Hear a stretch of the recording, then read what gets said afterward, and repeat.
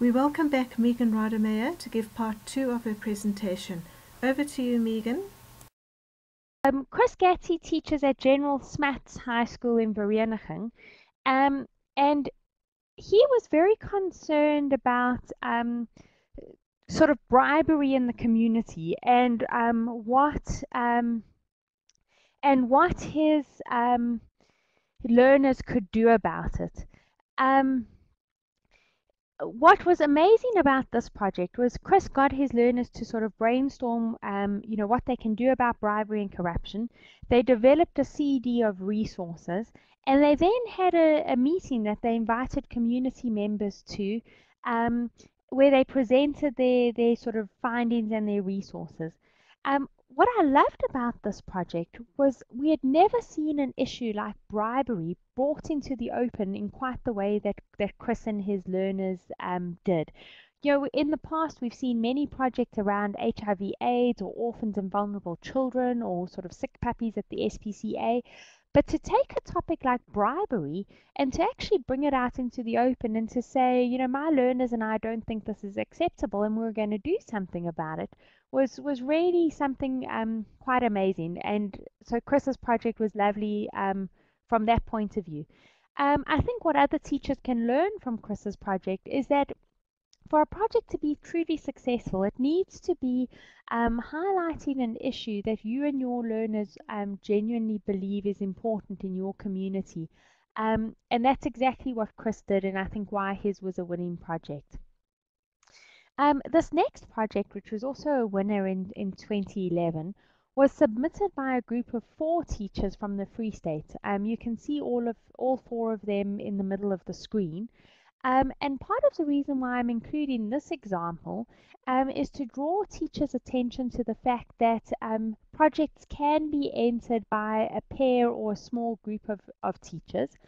The one thing that you must be aware of, though, is that if you do enter as a pair, you might have to split the prizes up amongst the group.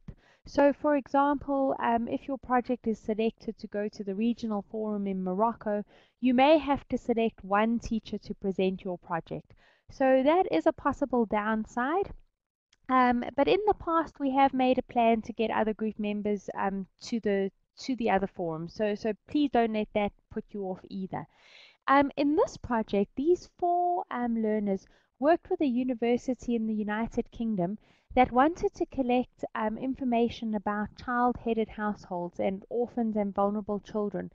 And what they did was they trained learners at the 4 schools these teachers were at to go into communities and to interview children who had become heads of households. Because they received training on how to do this, they conducted their research in a very ethical way. They were sort of made sensitive to how one can go about sort of asking these sorts of questions. So they did it, in a very ethical way and learned a lot about research techniques. But what was amazing was the quality of the feedback that these learners were able to get from other children was quite amazing, and I think of a far, it was a far more impressive body of research than adult researchers may have been able to elicit out of children. So that's why this project was so powerful. This next project I'm not going to talk about. Linda Bradfield has done a whole presentation on this project, and teachers who are watching the recordings of these webinars may want to view Linda's recording, particularly if they are primary school teachers and want some inspiration about what can be done with very young children. When you see what Linda and her 6-year-olds were able to pull off, collecting more than 7 tons of waste in just a few weeks, using the power of ICT and a really committed, dedicated teacher, you will be astounded, and you will also be inspired as to what teachers can do, even working with very young children. Peter Delisle's project has also been covered separately in a whole webinar of its own. So please do view Peter Delisle's webinar. Peter's is an excellent example of how teachers have used sort of a range of different thinking skills to get learners to think critically about different biomes and how it would be to live in different environments. And Peters is well worth a look at. Um, yes, it uses Adobe software and it uses Intel visual ranking thinking tools and it uses Google Docs collaborative spreadsheets, but it's more the way in which those tools have been used that makes this project the success that it was. Just to quickly go through a few more examples. This is Klengiwe Mfeka, who was a winner also in 2010. Her project was done in a very poorly resourced school near Peter Maritzburg. Oh, Caroline's leaving now. Not to worry if you need to leave, that's fine. I do realize that the my time is up, but I'm doing this now so that Fiona can make a recording. Klengiwe got her learners to think about what they could do in their community to make it a better place. She sent learners out into the field to interview community members and then to think carefully around what they could do to make things better. And their solutions were then presented at a community meeting. I think for teachers who think, oh, you know, it was easy for Linda Bradfield, who taught at St. John's, or it was easy for Peter DeLisle, who teaches at Hilton College, to come up with these fantastic projects because they've got access to such great resources. But I can't do such an amazing thing with the resources at my school. I think Klengiwe's project is a great example of what can be done with very little in the way of resources, but with a teacher who was inspired and motivated and wanted to make a difference. And I think also teachers should be aware that there is this category called innovation in challenging contexts. And if, like Klengiwe, you are doing amazing things with the few resources that you do have access to, you would definitely be a candidate for this category and should really consider entering your project. This is Cheryl Douglas, another winner from 2010. She won the Innovation in Collaboration category, and she really got her learners to think about sort of global issues that were affecting their community and how they could do something towards solving them. As her inspiration, Cheryl used this book called 20 Global Problems in 20 Years to Solve Them. And she got her learners to think about how they could do something about these 20 global problems within their school community to make their community a better place. And I think this is a great example of taking something that's much bigger than your school or much bigger than your community and thinking if you bring it down to the basic level of things that you do have some control over, what can you do and how can you implement them? And that's what Cheryl did. I'm not going to talk too much about Fiona's project because I'm sure Fiona will do a whole webinar on it at some stage.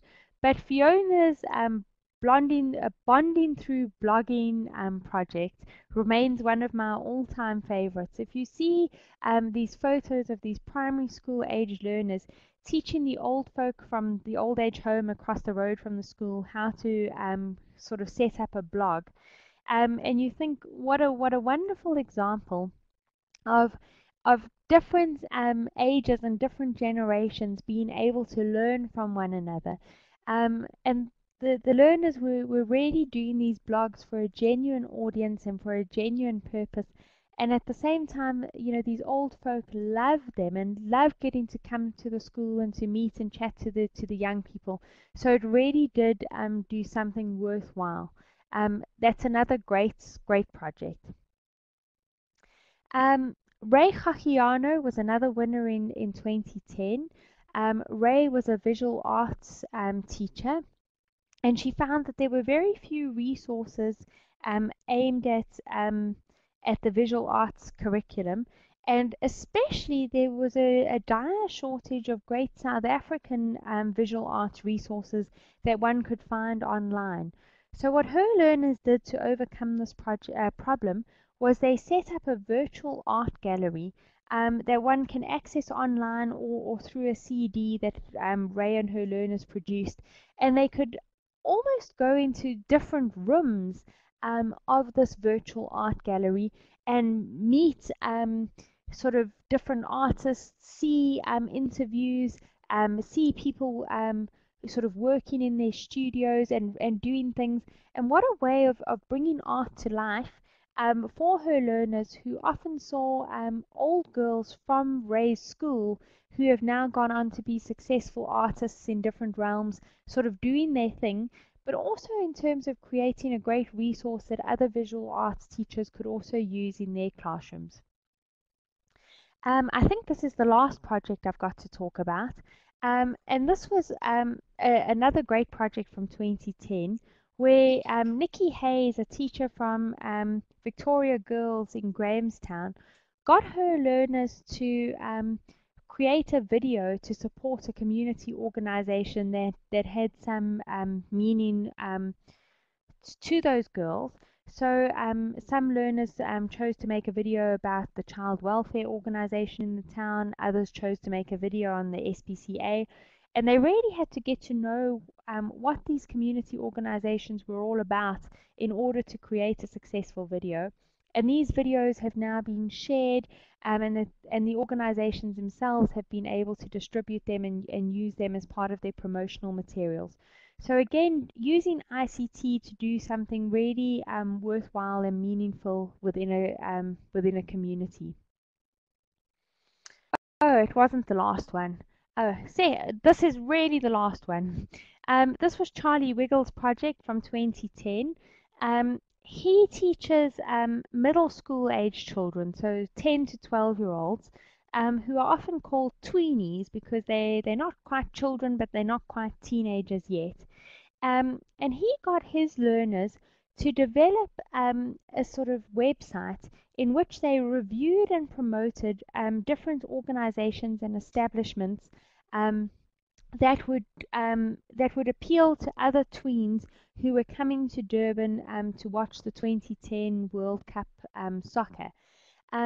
They if you see in the photo the child who looks like a chef and the child who looks like a journalist, they went to to different restaurants in Durban and said, we're here to conduct a review on your restaurants. We want to see if other tweens will like it. In many cases, they got themselves a free meal at these restaurants, and they then wrote an online review, sort of either promoting the restaurant, saying what other tweens would like about it, or saying that this is an establishment that tweens wouldn't enjoy. So creating a great resource for a genuine purpose that has been shared. That's it in terms of my examples. But what I want teachers to do now is to think, are you already doing something that you can enter? We've already talked about the fact that this year's closing date is so soon. But if you've got a project that you ran last year that you want to enter this year, you're welcome to do that. Or if you've started a project and can demonstrate that you've done some activities already and have got some more activities planned, you're welcome to enter that too. Also, maybe you've done a simple lesson and now you can, from having seen these examples, you've perhaps thought about ways that you could grow that simple lesson into a bigger project. And I really would encourage you to give it a whirl. You don't know what you've got until you've tried. You've got nothing to lose from entering, but if you don't enter, you definitely have no chance of winning. So that's it from me.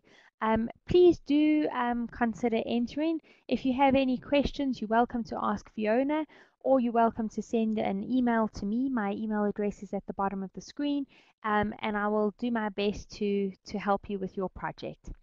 Thanks. Bye. Thank you very much, Megan, for sharing all those ideas. Good night, everyone.